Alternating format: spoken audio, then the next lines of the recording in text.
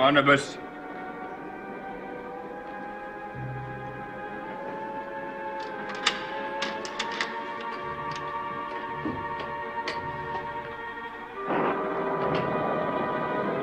Barnabas.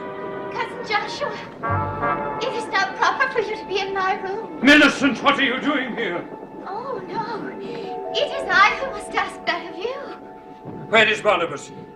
In England, some say, though others swear him dead. When did you come here? We came for a wedding. No, I mean tonight. Was Barnabas here when you came?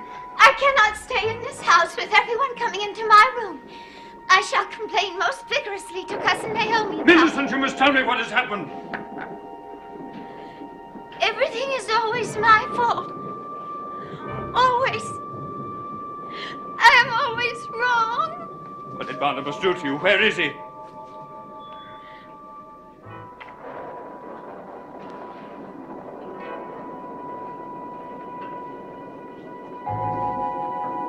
Cousin Joshua, how nice of you to ask Daniel and me to Barnabas's wedding.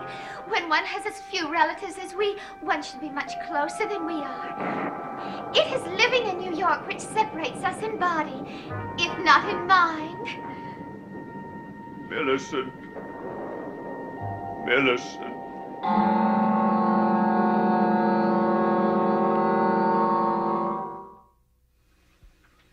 Are you not feeling well, Cousin Joshua? Oh, I do hope the sight of Daniel and me has not upset you. We are dusty from the trip, but that is no reason for...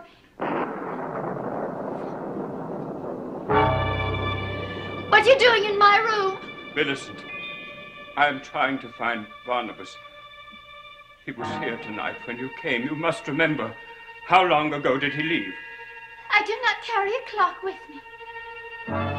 Millicent, what is that on your neck? Touch me. It is nothing. Nothing at all. Barnabas. Oh, my poor Millicent.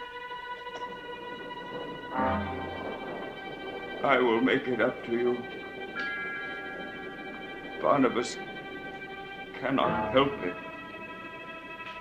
Cousin Joshua, you should stop that man who says he is Barnabas from using your house. Yes, I know. He looks so like Barnabas at first, but just because a man looks like Barnabas is no reason to have him around when clearly he is not. You are right. Especially when he is so different. I am doing what I can about it. He does.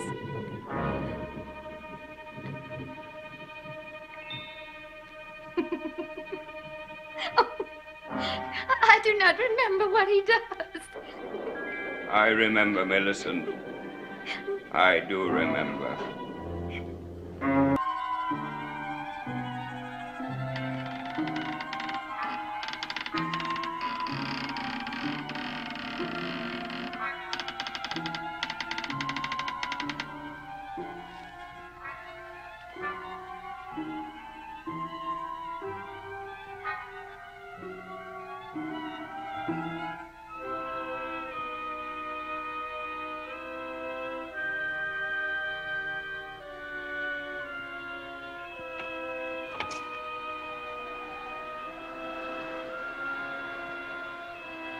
It's dark outside.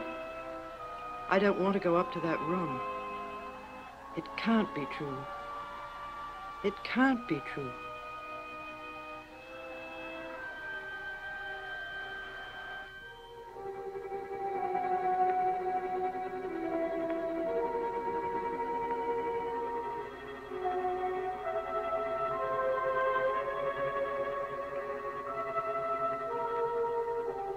Mad if I stay in this room.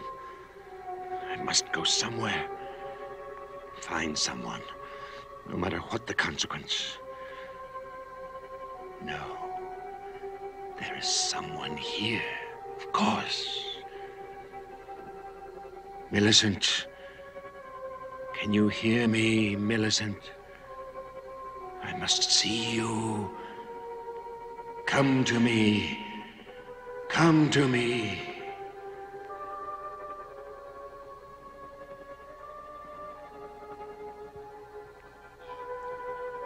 Millicent. Millicent. Come to me.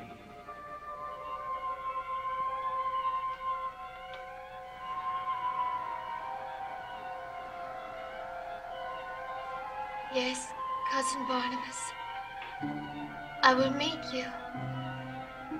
I will go wherever you ask me to go.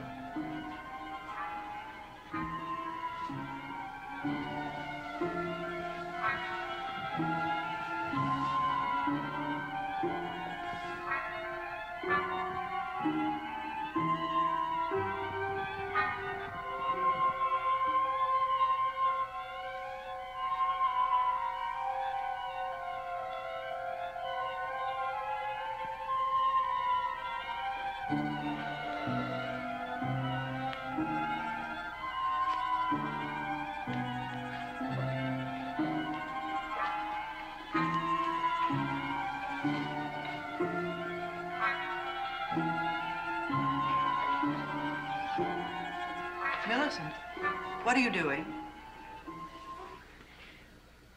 You startled me.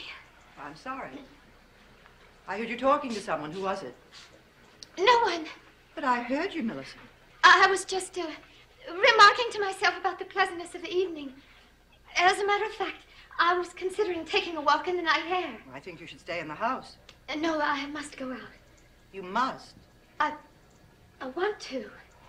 It's so unlike you. You always complain about the night air. I think probably that has been my problem. Shunning the pleasures of life that come so naturally to others. Good night, Cousin Naomi.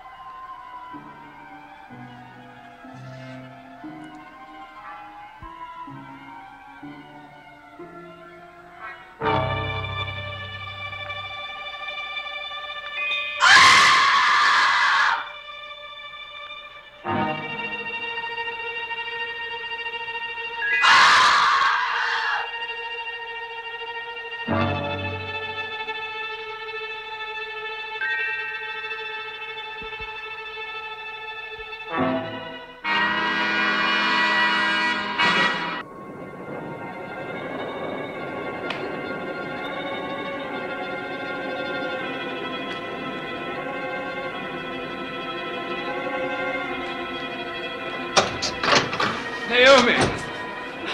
Josh. Naomi, what's the matter? Oh, I saw him. He's like an animal. What are you talking about? Barnabas. Why didn't you tell me? Why? Why? Where is he? In the garden. With Millicent. With Millicent? Oh, my God.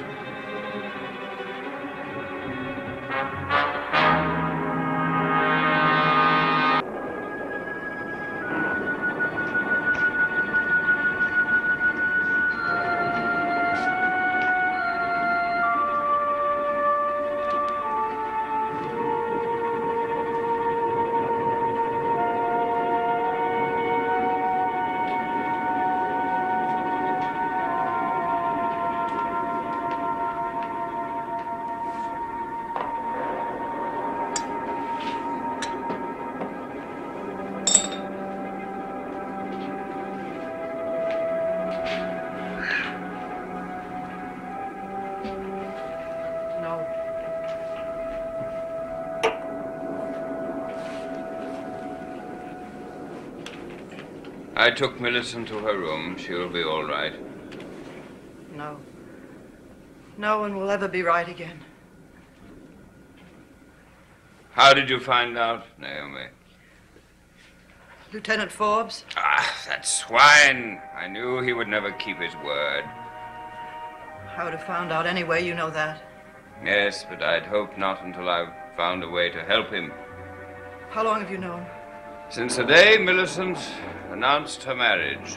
And ever since then, you've been trying to find help for Barnabas. Yes, that's why I went to Boston. But you didn't find the answer there, did you? I don't know. Perhaps I did.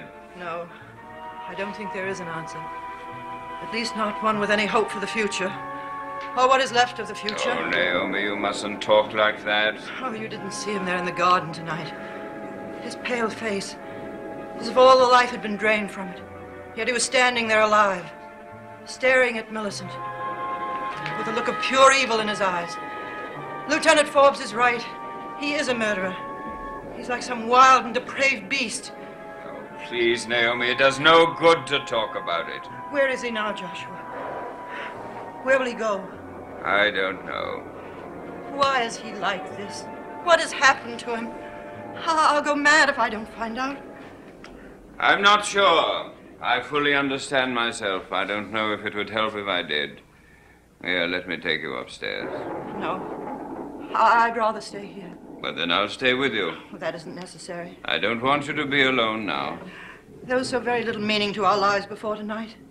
And now there is none. We exist, that's all. We haven't lost each other, Naomi. Before tonight, I'd always believed that tragedy was like anything else. That it ran its course, took its toll, and died out. And that we go back to our normal lives. But I don't believe that anymore. You must believe it as I do. Will he come back to the tower room? I don't know. He's there now, isn't he? Naomi, seeing him can do no good. But it can't do any harm. He knows I saw him tonight. I must see him again. No. This is too soon. You've been through enough tonight. Please, Naomi, promise me that you'll at least wait till tomorrow before you see him. I don't need to be protected anymore, Joshua. It's not a question of protecting you. Yes, it is. And it has been since you found out about Barnabas. Lieutenant Forbes said he'd tell me, didn't he, if you didn't do as he said. Isn't that right? Yes, that's... And so, you're willing to sacrifice your pride, your honor, your deepest convictions and submit to blackmail because you're afraid of hurting my feelings. Joshua, it's been so long since I felt you cared. I do care, Naomi. I do. Please, promise me you'll wait till tomorrow before you see Barnabas.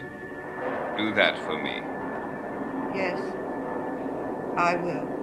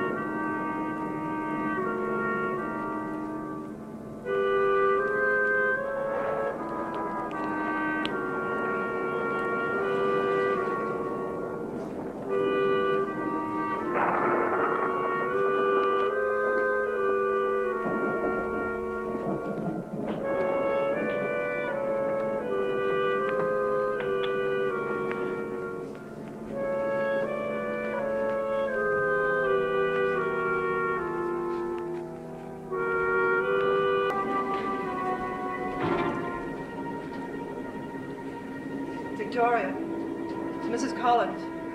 Open the door.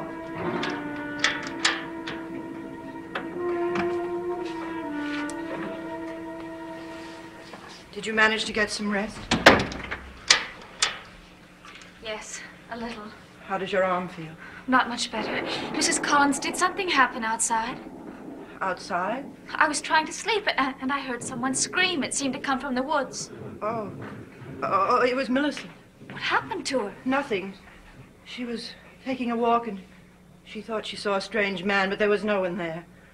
I came to tell you that Mr. Collins is back. Does he know that I'm here? Yes, and he said you could probably leave sometime tomorrow. He's going to arrange about a boat the first thing in the morning. Will he be able to get Peter out of jail? He's going to do his best. But he's not sure that he can. Well, he can't be sure until he talks to the authorities in the first thing in the morning. But then I don't want any arrangements made until he does talk to them. Victoria. I'm sorry, Mrs. Collins. I'm very grateful for all you're doing for me. But I can't live without Peter. And I can't let him be punished for something that I've done.